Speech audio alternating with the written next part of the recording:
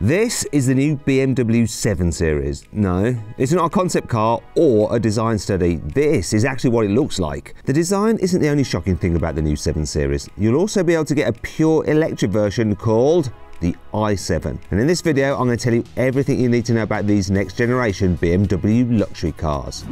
Buy, sell, car, wow. Okay, I admit it, I'm finally getting used to BMW's massive grilles, but I wasn't ready for the new 7 Series double headlight design. It looks pretty similar to the new X7. There are thin daytime running lights at the top and the main beams are underneath behind dark plastic lenses. I actually think this new design suits the car. It doesn't look as aggressive as the old 7 Series, but it doesn't look all bulbous like a Mercedes EQS either. It's a similar story at the side. The new 7 Series and i7 are more rounded than the old car, but they're still much boxier than the EQS. You can tell BMW was going for a simpler design for this new 7th generation car. The old car's chrome hockey stick trim has gone. Now you get a simple crease, some flush door handles and a bit of blue trim on the i7. You get some new wheels too. Entry-level cars come with 19-inch alloys as standard, which will be too small, but you can pay extra to get 20, 21 or yes, this is more like it, 22-inch wheels instead. The new car also has a more angular window frame design than before with a noticeable Hofmeister kink. That's the sharp bend at the back for all you non-BMW nerds. Speaking of the back, the new 7 Series has a much less fussy rear end than the old car. The one-piece light bar is gone. It actually looks a little bit more old-fashioned. But what do you think? Do you like the look of the new 7 Series and the i7, or would you rather have a Mercedes S-Class or an EQS? Let me know by voting in the pinned comment below this video. The big news on the inside of the 7 Series and i7 is that the cars get BMW's curved widescreen infotainment system. Okay, so I know you can get this on the new i4 and iX, but the 7 Series and i7 get a new augmented reality satellite navigation system like you've been able to get in the Mercedes A-Class even for quite some time. Anyhow, BMW has also given the 7 Series and i7 a new minimalist dashboard with hidden air vents and a neat 2-spoke steering wheel with a flat base. There are also some new touch-sensitive buttons under the crystal effect panels on the dashboard and doors. Now these look great, and they let you adjust the climate controls and heated seats without using any fiddly on-screen menus. The new 7 Series and i7 aren't just filled with technology, they're packing some very posh materials too. You can get oak and ash wood trims, stainless steel speaker grills, crystal glass controls, carbon fibre bits and even cashmere seat fabric. And on top of all that, quite literally, you get a massive panoramic glass roof with built-in mood-lit panels. It's one thing to have a massive touchscreen in the front of a car, but what about if you like to be chauffeured around in the back? Well, BMW has come up with the theatre screen. It's a huge 31-inch 8K display that folds down from the roof and stretches all the way across the back seats. It has a built-in 5G internet connection with Amazon Fire TV, so you can stream movies and make video calls on the move. You can control it using touchscreen menus or with a dedicated 6-inch touchscreen that's built into the rear doors. Your movies should sound as good as they look because the 7 Series comes with Bowers & Wilkins stereo system with up to 36 speakers. These also play sound effects composed by Hans Zimmer when you activate the theatre screen and extend the rear sunblinds. You can also get the 7 Series and i7 with executive lounge seating if you'd rather have a nap than watch the movies. This lets you recline the back seats by more than 42 degrees and comes with a footrest that pops out from behind the front seat. From launch, there'll be just one version of the i7.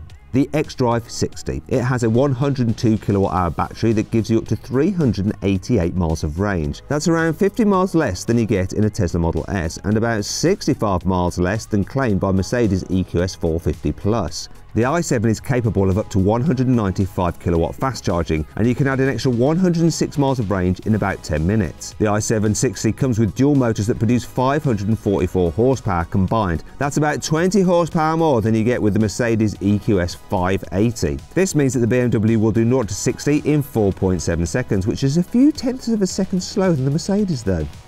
That'll do it in 4.3 seconds. So why is the BMW more powerful yet slower? I think there's a marketing reason for this. You see, BMW has confirmed that it'll build a much quicker i7 M70, and that'll have 660 horsepower on 1,000 Nm of torque, making it the most powerful BMW road car ever. Now that car will be able to do 0 to 60 in around 3.5 to 4 seconds, and it'll arrive later in 2023. If you're not ready to make the switch to electric cars, then maybe you should stick with the normal BMW 7 Series, and that will come with 6 different petrol and diesel engines. They're all mated to an 8-speed automatic gearbox and some form of hybridization system. Rear-wheel drive 735i models use a turbocharged 3-litre 6-cylinder engine and a mild hybrid system to produce a combined 286 horsepower. There's also a more powerful rear-wheel drive 740i with 380 horsepower. If you need even more grunt, there's a 4-wheel drive 760i that uses the mild hybrid system and a twin-turbo 4.4-litre V8 to make 544 horsepower. Fortunately, none of these cars will go on sale in Europe. Instead, here, the 7 Series range kicks off with the 4-wheel drive 740d. This has a twin-turbo 3-litre straight-six diesel with a mild hybrid system and 300 horsepower. It'll do 0 to 60 in 6.3 seconds. If that's not fast enough though, there's a 4-wheel drive 750e hybrid which uses a 310 horsepower 3-litre straight-six petrol engine and a 200 horsepower electric motor to produce a combined 490 horsepower and 0 to 60 miles an hour in 4.9 seconds. Still not quick enough? Then you'll want the 4-wheel drive M760e hybrid. This uses the 380 horsepower petrol engine from the 740i and adds the 200 horsepower electric motor from the 750e to make a combined 571 horsepower, which is good for 0 to 60 in 4.3 seconds. But if you just want to tootle around on electric power alone, the M760e and 750e both can drive for around 50 miles on electric power alone. BMW has revealed the new 7 Series and i7 side by side for a reason. They're built using lots of shared parts. If you put the two car chassis side by side without the engine, motors or batteries, they'd look almost identical. It's very similar to how BMW turned the 4 Series Grand Coupe into the i4 electric car. This is completely different from what Mercedes did when it made the S-Class and EQS. Those were designed to be completely separate from day one, so they don't share any major parts. The new 7 Series and i7 will only come as long wheelbase models. This means you'll get absolutely loads of legroom in the back, whether you like it or not. The new cars are actually 1 centimetre longer and almost 5 centimetres wider and more than 5 centimetres taller than the old long wheelbase 7 Series, so they're pretty massive. Petrol and diesel versions have 25 litres more boot space than the old cars too, and plug-in hybrid models are even better. They store their batteries under the floor, just like the i7 electric car. This frees up 105 litres of space in the back compared to the old plug-in hybrid models, which kept their batteries in the boot. Every new BMW 7 Series and i7 gets adaptive self-leveling air suspension as standard. This can lower the car by 10mm at speed to help reduce drag, or raise it by 20mm so you don't scrape the bumper on steep driveways or speed humps. You can also pay extra to get the new 7 Series with rear-wheel steering. This turns the rear wheels by up to 3.5 degrees to make the car more manoeuvrable in town, and it'll turn them in the same direction as the front wheels to make it more stable on motorways. There's also an optional active body control system, which uses the standard air suspension and some extra electric motors fitted into the anti-roll bars to stop the car's body leaning in tight corners. It can also disconnect the anti-roll system when you're cruising to help the suspension deal with small bumps and vibrations more comfortably.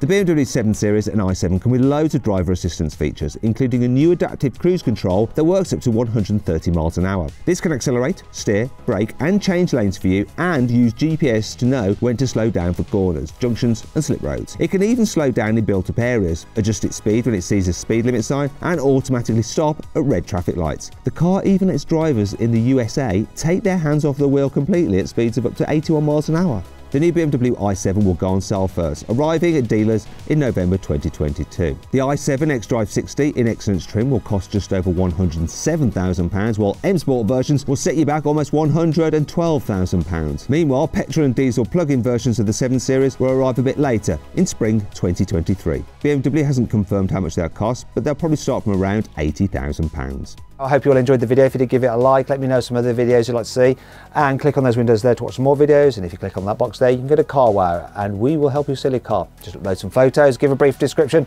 and our dealers will bid on your car to make sure you get a great price for it. Thanks for watching.